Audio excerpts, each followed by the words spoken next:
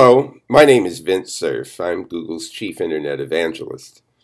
Today I'd like to take you back 20 years to 1994 when the Internet was turned on in the Philippines.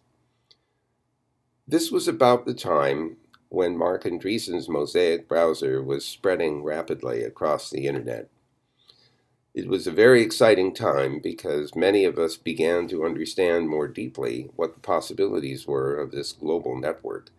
Something that included voice and video and imagery and text, well beyond the confines of the earlier internet that had been turned on in the United States in 1983, but was rather heavily text-oriented. Now we had a magazine on the air, so to speak. And so this network grew very, very rapidly in the Philippines and elsewhere. And over the course of the last 20 years, we've seen many, many applications arising. Now we carry the internet in our pockets, in our mobiles. I don't know if you know this, but the handheld mobile was developed in 1973, first conceived by Marty Cooper, and it took him 10 years to get to the point where the mobile could be turned on, just about the same period of time between Bob Kahn and my paper that was published in 1973 to 1983 when we turned the internet on in the United States. So these two technologies have been on a I won't call it a collision course. It's more like a combining course because the two really are a wonderful match. They're mutually reinforcing.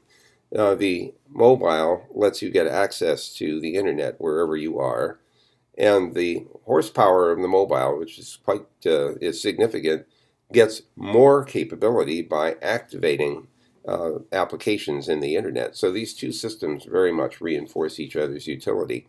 And I'm sure that it's a very popular way of using the net in the Philippines as it is elsewhere.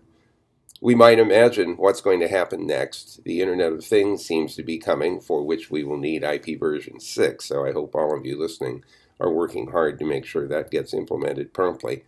The Internet of Things might include anywhere from 50 to 100 billion devices, maybe even 100 devices per person. It will be things that we have on our person, maybe even in our person, things in the car, things at home, things at work.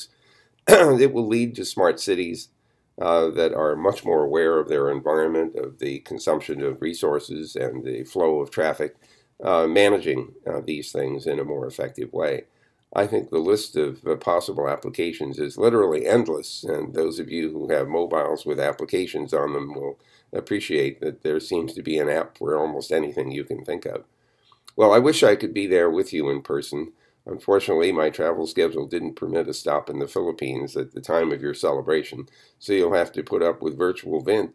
But I do look forward to an opportunity to visit sometime in the future, and in the meantime, I'll see you on the net.